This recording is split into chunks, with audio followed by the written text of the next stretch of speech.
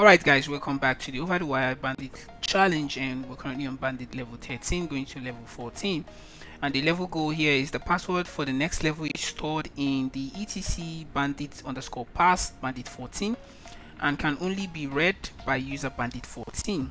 For this level you don't get the next password, but you get a private SSH key that can be used to log into the next level. Now note, the local host is a host name that refers to the machine you're working on.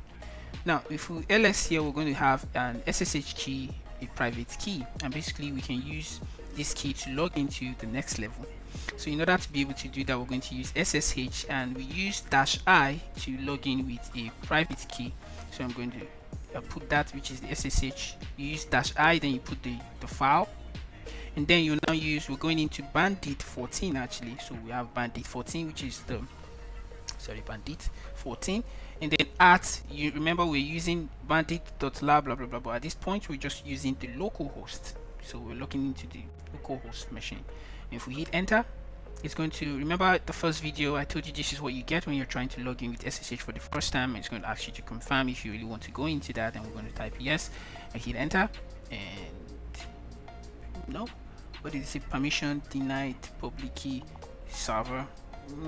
Okay, so -i, I'm supposed to specify the port, I believe. Let's try that. It's on port 2220. okay, yes, I'm supposed to specify the port. Hit enter, I'll type yes again, and voila, we're in bandit 14. So ls here, nothing's here, but basically this is bandit 14, but the password is actually in etc bandit pass bandit 14. So I can basically cut that, and voila, there we go, bandit 14. Well, we're not logging out yet, so we'll go down to level 14, going to level 15, level 14, going to level 15. What am I doing? Sorry, level 14 going to level 15. Now the password for the next level can be retrieved by submitting the password of the current level to port 30,000 on the local host. Now we can use what we call netcat, but you can ask what is NC. So it's an arbitrary TCP and UDP connection. It listens, and you can, so when you open up a netcat port, it's going to be listening. So if you provide it with something, it's going to react to it. So in this case now we're going to use netcat, so we're going to say NC. We're looking at the local host. Normally you would put an IP address, and then at port 30,000, right? And if you hit enter, it's listening, so we're going to provide it with the password we got. If you hit enter, it says correct, and then it gives us the password to the next level, which is bandit 15. So I'm going to exit now and exit again, and I'm going to bandit 15, hit enter, paste the password right there, and voila, bandit 15. So let's head on to bandit 15 to bandit 16. Now the password of the next level can be retrieved by submitting the password of the current level, which is what we got, and we can actually, this is the password actually, see here, this is the password, but I think we can actually still retrieve it using cat etc bandit, let me see if I can still remember, bandit underscore 14, no, and sorry, underscore pass, and that should be bandit 15. Let me see if I can be able to put it up that way. Yeah, we can always get it that way. Great. Now we'll submit this password, but this time we're submitting it to the password of the current level to port 30,001 on localhost using SSL or TLS encryption. Now we want to, if we're using netcat, then we can use also cat. There's ncat and nc. So if we say man nc, I want to grab anything that is with SSL and C. Sorry, I didn't add grip. Crazy. Grip. Nothing. So if we try netcat, okay, we can use this by using a -SSL.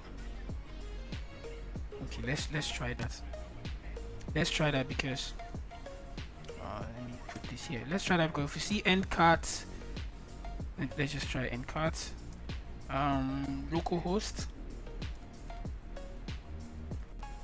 Localhost, and then it's on port 30,001, and then we're going to use dash SSL. Then I'm going to copy this. Let's see if that works. Could not resolve. Okay, I'm supposed to use dash SSL. Let me see if that's the case. Paste that. Correct. Great. So it's supposed to be dash SSL, not dash. I use only one, so it's two. So we have correct. We have the password for the next level. I'm gonna exit, and I'm going to Bandit 16 here. Okay, Bandit 16. Paste the password. Hit enter. All right. So level 16 to level 17. Now the credential for the next level can be retrieved by submitting the password of the current level to a port on localhost in the range 31,000 to 32,000. Wow. First, find out which of these ports have a server listening on them. Then find out which of those speak SSL, TLS, and which don't. There's only one server that will give a next credential. The others will simply send back to you what you sent to them. I'm going to use OpenSSL here, but let me see man open. Oh, what is OpenSSL? OpenSSL command line program. Right, the first thing we need to do here is to use nmap to check for the open ports. Nmap localhost and -p. I'm looking at 30,000. 31,000 to 32,000. Enter. Okay, so we have 5 ports here. So there's only one gives us the ability to be able to submit that. Now we need the password of the current password, right? So let me see. Cat etc bandit_pass bandit 16. Okay, so I'm going to copy that. I'm going to use netcat. It's still going to use SSL, right? Netcat --SSL. I'm going to use localhost. So I'm going to just be trying the both of it. I'm not sure if you are watching this and you know a simple shortcut to do this, you can just let us know. I'm just going to be trying. I'll try from the bottom, so I'm going to use 31,960. Hit enter. Okay, let me do this other way. It has to be in --SSL. I'm not sure if the format is important, but let's just do that. --SSL. Okay, hit enter. It doesn't work. Let me see if it's the port that's the issue. 790. Yeah. Okay, I think that's the case. Hit enter. Okay, in this case we get a private key. This makes sense. Okay, now let's copy this. I'm going to enter here, and nano, I'm going to just call it SSH key. Paste that, and Control O, Control X, ls. Okay, that. So we're also going to give that permission. Usually we give that a permission if we want to use that. So I'm going to just basically just the user SSH key, ls. Great. Okay, now I'm going to just exit. Before I exit, so you can see if you're trying any of the other ones, it's not going to open when you're trying using the SSL. Which other one? Let's just say I use this one. Let's just say for instance though. Okay, what am I doing?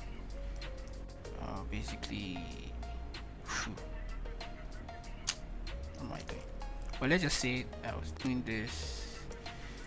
It's not going to work. It's going to give input output error for all the ones that doesn't work if it doesn't have an open SSL. So that's why this one worked. So I'm going to exit, and basically I'm going into level 17. But in this case I'm going to use -i, and then the SSH key in my, yeah, basically this. Hit enter, and there we go. Bandit 17, right? Bandit 17. Okay, let's go to Bandit 17, going to 18. So there are two files in the home directory, password old and password new. The password for the next level is in password new, and it's the only line that has been changed between the password.old and password.new. We're going to be using diff. So what is diff? So it's basically compare files line by line. So we're going to use diff and password new and password old. I'm not sure if the orientation matters, but the difference is what we have here. Let me see if I do it differently, if it gives me a different thing. Difference, password old and password new. Yeah, I think the first thing you need to do is to put the old one first, so whichever one, but I think the password is any of these two. So I'm going to copy this, exit. I'm going to Bandit 18, Bandit 18, hit enter, paste that, and that worked, but it quickly said bye connection failed. So let us go and see if there's something we are missing here. Level 18, the password for the next level is stored in a file readme in the home directory. Unfortunately, someone has modified the .bashrc to log you out when you log in with SSH. Let's see what happens here. So which other way can we log into SSH to get a stability? I think the best way we can go about this is to use, I think, -t to give us the bash. I think, let's see, man SSH grep. Let me see, grep. Is that bash? Basically, we're going to use bin bash. I'm not sure if that will work. Let me just bin bash.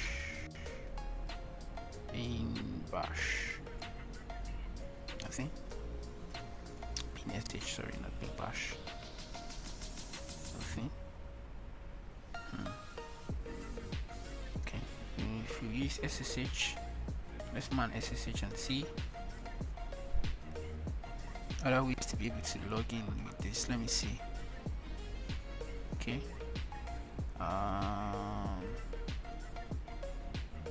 Identify file. That's your maybe Control CMD options. So basically the bash RC. Let me see.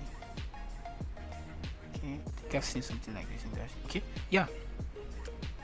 yeah, disable pseudo terminal allocation. Either we use -c or force pseudo terminal allocation. This can be used to execute arbitrary screen bash program on a remote machine. I'm going to try a couple of this and let's see if that works. Even if the SSH has no local TTY, I think -t will work. Alright, with this, let's go back to this -t, SSH-t, and let's see what happens. Do I still have the password I copied? Yeah, let me see. If I paste that, it still take me out. So let's do, okay, let's put that on bin sh, paste that. Wow, we got that. Great. So this works. So we're gonna add the bin bash. I'm gonna read more about that. Actually, I can explain it right now. Read cat, not car readme, and that's the password we need for 19. Okay, I'll just go straight to Bandit 19 here. Okay.